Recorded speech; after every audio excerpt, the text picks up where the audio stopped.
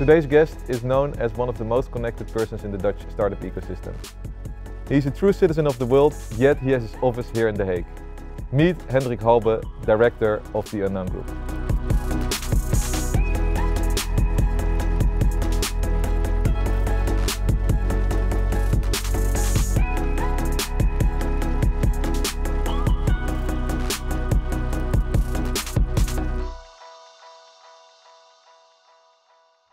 So Hendrik, thank you very much for being here. Thanks. It's a real honor to have one of the very important people in the ecosystem of startups here in The Hague present. Tell me about what you're doing here in The Hague. I'm Hendrik, I'm from the Unknown Group, and we invest in startups and in scale-ups, and we help big corporates with dealing with startups to innovate themselves. So what does that mean? That means that a lot of big corporates like Shell in The Hague, they want to innovate, and they can do it of course by doing their own research and setting up new initiatives, but they can also look around the world for new technologies that they can work with or put into the market, and we help them with that. And I like that because I think a lot of startups, when you have a new technology or a new idea, the first thing that is the most difficult part I think is to test it in the market. And for example with energy, you need a Shell or other big corporates that says, yes, use our facilities, let's test it together, because then you really can see what the result could be, and after the results are there, the money is easy to get in. So from a startup perspective, that makes a lot of sense, and it's great that you're doing that. That's why we're doing it. But why does a corporate need your help? What is it that you bring to the table? In my perspective, I think innovation comes from the outside, so innovation doesn't come from the inside. It's always a lot of times outside of the big corporates.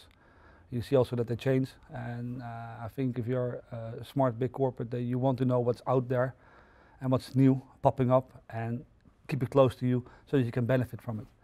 There are a lot of smart people at big corporates, but there are more smart people outside. And you have some very smart people that both find startups and yeah, we have technology, our own system where we scan the world. We have more than 2 million ventures now in there, and we're now also tracking all the founders. We have a competition called Get in the Ring, which is in 110 countries, active every year. I think we're in general went in 10 years time to 150. So in all these countries, you know people, we have network, ecosystems we tap into, and that way we can quickly see what's happening. And I think when you see, if you're interested in a certain topic, and you want to know what's happening there, for example, I don't know, new alternative proteins, and if you see in Berlin and Montreal the same things popping up out of the ecosystem, you know in 5 years' time there will be something there. And that's what we do. I think the big McKinseys, they look for trends and high over. We look what is popping up from the bottom, and yeah, I think that's interesting to know. Yeah, that's awesome, and and why then do you do that from The Hague? I was born in The Hague. I was raised in The Hague. I did my first bachelor in The Hague. I have a The Hague accent. I cannot lose, and I don't want to lose. I love the city, and I think it's a great base to do the rest of the world. Can you make that love a little bit more tangible? What's so good about being I love the city. I think it's a unique city.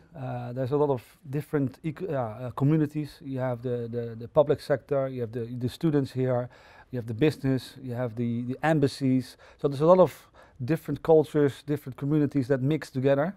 And I think that's needed to come to new innovations and new stuff that maybe can go to the next level. And if you look into that a little bit more, so how would you think like The Hague has helped you like build your business, and how has it started, and were you always here in The Hague? Yeah, I was first in doing my bachelor, and then already in that time I got the opportunity to write a business plan and have some help in that. It was a small incubator, but you couldn't call it incubator, but at least they gave me a seat, a desk and some advice. Here in The Hague? In The Hague, Kallandstraat, which was not the best neighborhood at that time, but still I liked that I could do something, and I got some support. Wrote a big business plan, which was stupid because I never wrote a business. What was it about? It was, I was a student, and 15 years ago, something like that, yeah, longer even. Fuck, I'm getting old, yeah. 20 years. And then going international for an internship was very difficult, and it irritated me. And I think irritation can be a very good driver to do something. So I wrote a business plan if you could do something with international internships, international jobs for young people.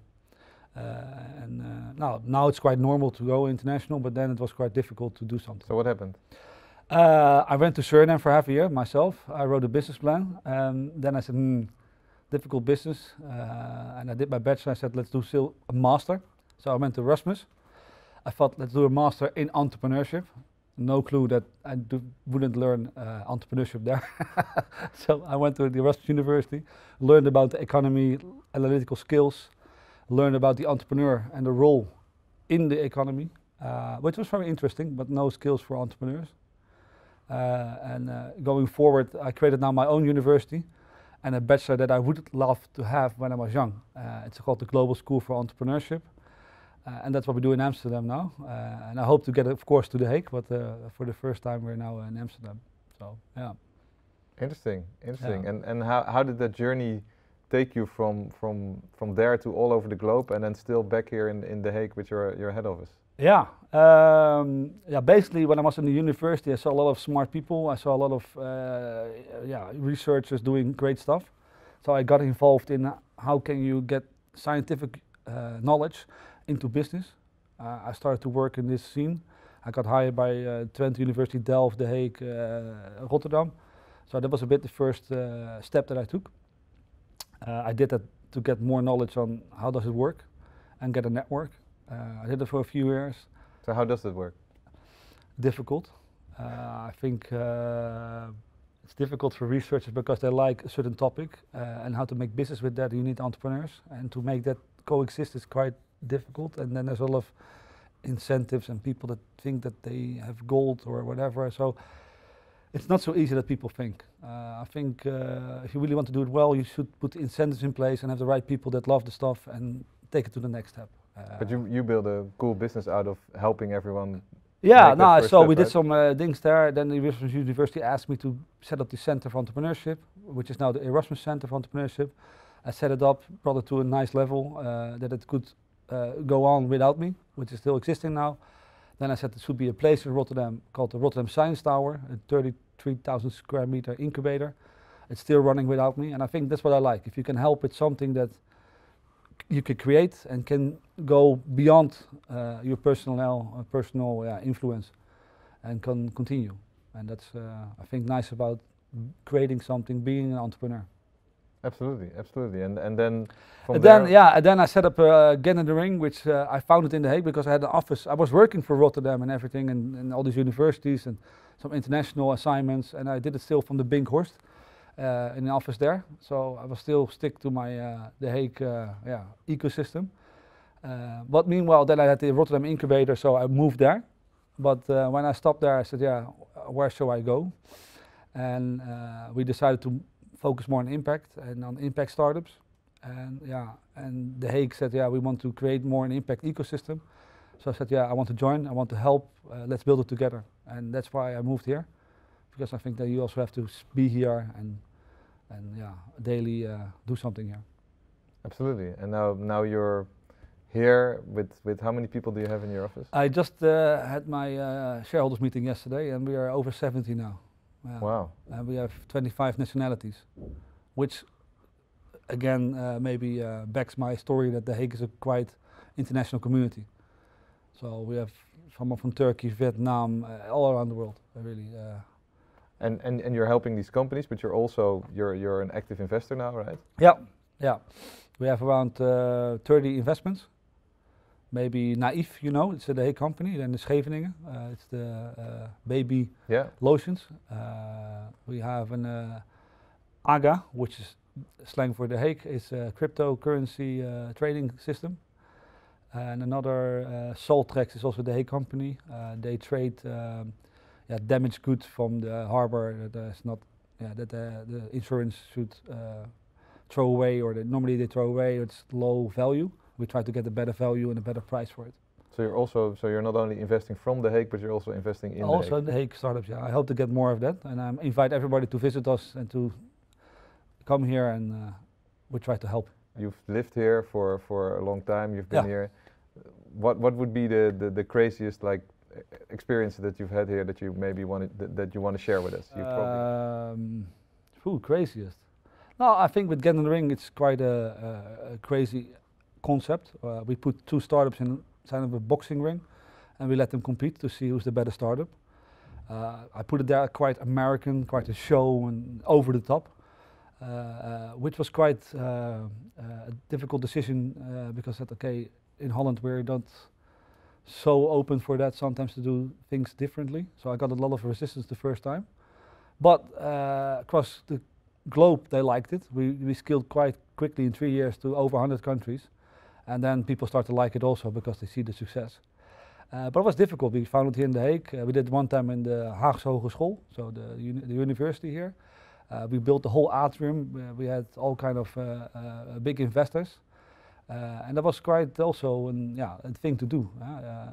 Do you do it in The Hague, in the atrium, build the whole thing? It was not really an event location, but we did it. The sound was not always good. But in the end, I got 4 startups that came after 2 years. Hendrik, I want to thank you because in The Hague, at that Get in the Ring, I got my investor. And yesterday we were both at the Edurado.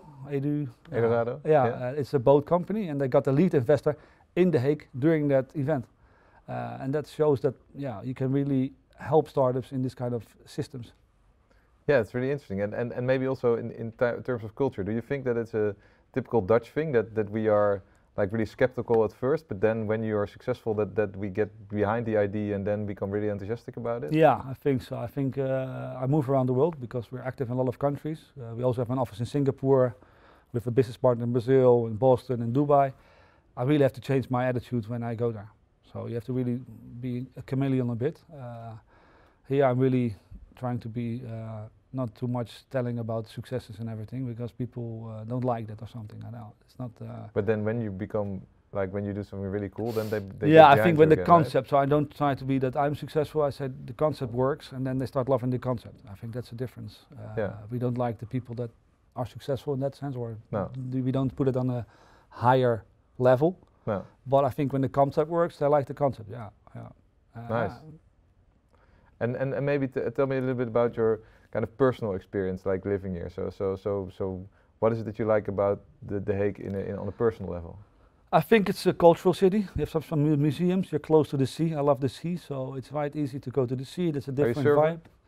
I would like to surf, but no, I'm working. You have a lot of free time, I know, but I'm working a lot. No, I don't. I just don't have the time to sit down too much. But I would like to do that. Yeah, but it's a nice place, and I think that's also the Hague. You have all kind of places where you can go to. You can go to Mother Nature. You can go to the sea. You can go in the city. You have nice restaurants, and that's I think what you need as a facility to move around. How has that kind of helped you in also like the city itself? So not only has that helped you in some sort of way in becoming who you are, or how has that shaped you? No, you can easily work together. I think that's also a bit Dutch. It's a good thing. If we say we do something, you can quite quickly do things and set things up. With The Hague, we set up Impact Fest, and we grew it in a few years to 1,500 people before Corona physically, and an impact event, having all kind of impact investors, impact startups, impact programs, and that's really now becoming a European-wide known event. And I think that's the good thing about this kind of ecosystem and about The Hague. You can quickly do stuff and get things done together. And if they say yes, then they will really do it. And that's, I think, something that you should embrace more and get things done.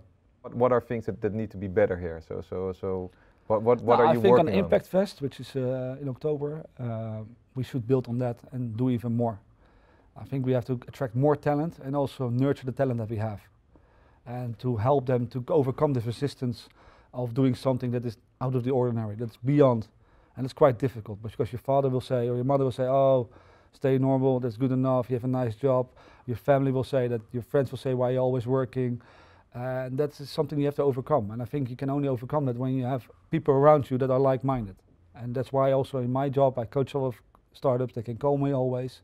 If you're a startup and you want to contact me, you can find me on LinkedIn.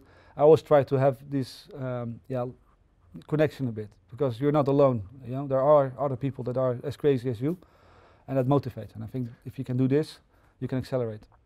So it sometimes might feel, if you're here in Europe and I think in the Netherlands and The Hague in particular, it can feel that you're a bit lonely when you're an entrepreneur, but what you're saying is we are there, but you just need to find us, right? Yeah, that's also an entrepreneur. You have to find, it's finding resources and connecting. But I think we can maybe this serendipity of finding and you know, you can increase by making events, some programs, some places where you can meet, and that can be even more structured. And I think that we're working on that. And is that also kind of what you're working on yourself in terms of your future vision and what you try I to would do like here? to have our own building here, where we can have also the startups around us, and be a bunch of people together trying to change the world a bit. The unknown building. The unknown building, yeah. We go beyond together, and I think that's also my vision. I think there's a lot of challenges in the next 10, 20 years, and I hope in a few verticals on food or energy we can make a dent in the university by combining a group of startups in the same field and letting them help and support each other. Because I think a lot of small ones can be stronger than the big one. And do you, so you already mentioned Impact and Impact Fest, and do you have other sectors or areas where you feel like that is a really like a place where you feel very comfortable in The Hague or that you want to move forward on? Yeah, we're looking at food, energy, and workforce technologies. So workforce technologies, that a lot of people that are having a physical job are not able to work after 40 or get problems. And I think with nowadays technologies we could solve that. And I think that also, in my vision, the technology is not the problem. It's the adaptation by the market. And it irritates me a lot that there's so many good technologies by startups, but they don't get adapted because of the systems that are not helping them, or the corporates that, or and I hope to be part of that and hope to overcome these hurdles. And so how do you do that? Because I think a lot of entrepreneurs have these questions, right? They struggle, they have these great ideas. That's why we try to have a trust relationship with a lot of big corporates, and we try to convince them to say, this is really something you should work with, give them a chance, do a pilot, do this, do that, and then get to the next step. And the good thing is, if we say that it's a good startup, it's something else than the startup says to this corporate, it's a good startup, or the government. And that helps, I think, because of course, the big corporate, the government, the market, they get every day someone who says he has brilliant ideas, and we can be more like a channeling of that.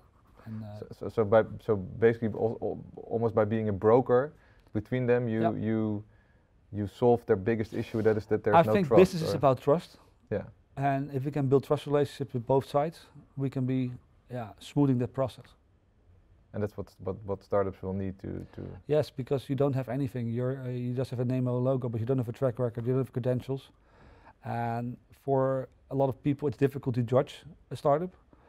And I think one thing we're good at is judging startups, the team, the technology, and see if there's potential. Because you don't have a track record. A lot of people that are in business, they look at a company and they look at 10 years track record, the P&L, their cash flows. It's not there. So how do you judge it? Yeah, and you do that, and that's amazing. Yeah, and that's just making hours, seeing hundreds of startups a year for the last 15 years. Then you get some kind of feeling, and I hope to be right. Yeah. That's amazing, and I think you just sold a company recently, right? Yep. So we're getting there. Yeah. We're doing well. Yeah, it's amazing. I think our average score will be better than other VCs. Yeah. Also because we do more with the entrepreneur. So that's we don't look at Excel files. We look at the entrepreneur and see how we can help him. Sometimes that is maybe not always financially wise, but I think in the end it will add up. It's a different philosophy. But we back the entrepreneurs to answer their calling. I think that's the point. You have someone who really wants things and do that. And I love these people, the crazy ones. And if I can help them and be part of their journey, it's so fantastic. So The Hague is going to be the place where we're going to help these entrepreneurs that don't do the easy things, but do the difficult things and then start. I hope I'm there and I'm to support. And if you want to be part of it, join the ride. And I think you will not regret it. All right. So this has been an amazing story, and then tell me if you would digest this or translate this into like one advice for young people that are coming to The Hague, what would you say to them? Young people ask me like, oh wow, you built this, you built that, blah blah. What should I do? And it sounds overwhelming, like these successful people or entrepreneurs, and I only say to them, Johnny Walker. I say, why Johnny Walker? I said, keep walking. That's the only thing you have to do. You know, a lot of people, they get overwhelmed and they start doing a lot of business plans and they say, oh, you have to do this and that, and then they do nothing. I said, if you just go in direction, keep walking, keep thinking, but while you walk, you will meet people, do stuff, and it will come. You will get opportunities. But if you stand still and be on your desk at home, nothing will happen. So keep walking. Keep walking and keep on believing in whatever it is that you're pursuing. And then you will get there. You know, if you're in the right direction and you like something, you go there. If you like to do something in the food sector, go in there, do jobs, be smiling. If you're young, you can smile, you can ask a lot of questions. It's a great period. Nobody will blame you when you make a mistake, so make some mistakes. But if you make a mistake, try to solve it again. It will be a nice journey. Nice, nice. Well, this is the perfect advice. And then if you look at our city as a place where, you know, what would you advise the city finally or what is your wish for the city where we're going towards? If you can have an overflow of talent, nurture the talents that are here, get them inspired and get the international talents here and let them stick, I think then the rest will follow. It's all about people. So how do you judge a startup and how do you make a decision to invest in them? Now, at Get in the Ring, when we founded it, we said, what's the most important 5 things you need to know about a startup? And I said, a lot of times I start with the idea and I give the technology, but we turn it around. We said the first round that you have to talk about is your team. It's all about the people. So the first thing I do is having a normal talk. I ask about their background, why they started the company, what they are good in and what not. So I have to judge also the person and what he's doing, and if he understands himself and where he's lacking or not. Did he build people around him? Is he coachable? That's very important soft things that you need to understand. And the second thing, if I would invest, can I drink a coffee with him or not? Because if you don't have a personal link and you cannot build a trust relationship, forget it. I had an investment one time, and after 2 months, when the guy called, I said, shit, the guy is calling. Oh man, and it didn't work out. Because if you don't have this, click a bit and you link with each other, it's very difficult to build business because there will be heavy times. Then the second thing we did at Get in the Ring is the business model and market. So is there a market there? Do we believe in the market? Is there a business model? And what is a business model? Does he understand a bit how he can make money in the future? Then if he has a business model, we look at cash flow and finance. You know, did he put money in himself? I think it's very difficult if he didn't put some effort in it financially. And how is his cash flow and that kind of stuff? How much do you need? And then the last part in Get in the Ring is freestyle. We just have some questions that we need to know about his belief and why does he do it and that kind of stuff. But the most important thing is the team, and does he have the people in place to do it and to make it happen. So Hendrik, tell me, why is your company called Unknown? That's a good story, yeah. I got a lot of resistance about that because people they say, why should you call you Unknown? And they all start laughing. No, I want the name that sticks and that is representing what we do without saying innovation startups and that kind of names because everybody forgets. And what I really noticed that I like to, and my company likes to go beyond what is known. We are in the future. And there's where the magic happens, beyond known. And that's why we call it unknowngroup.com. Of course, I think it's a nice name and people remember. It also has some downsides. The first 2 months we didn't get any post because the post office sent it back because it was unknown on the address. So, but in the end, I think it's a nice sticky name. And if people would like to work at our company and be involved in the unknown in the future, want to be part of the future and contribute, they can go to unknowngroup.com. We're always looking for nice, enthusiastic talent. And of course, if you're a startup and you want to make it happen and go worldwide, come to us and we will see if we can invest in you. Awesome. On that note, it's great to have you as a people person Thank here. Thanks for the interview. And thanks for being here. Thank you too. It's thanks for the advice, and let's hope that in a few years we see even more of the Unknown Group here in The Hague, or the Unknown Group building. In 5 years we have more successful people sitting in this chair that are homebred entrepreneurs. Awesome. Thanks.